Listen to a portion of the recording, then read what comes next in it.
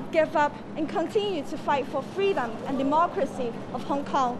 And under the strong sense of fear of the national security law, it is even more important for us Hong Kongers to not surrender and to continue to believe in the universal values of democracy and freedom.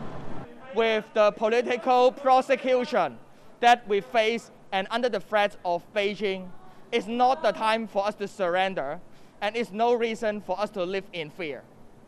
Even the government tried to prosecute us with the protest during last summer outside of the police headquarters.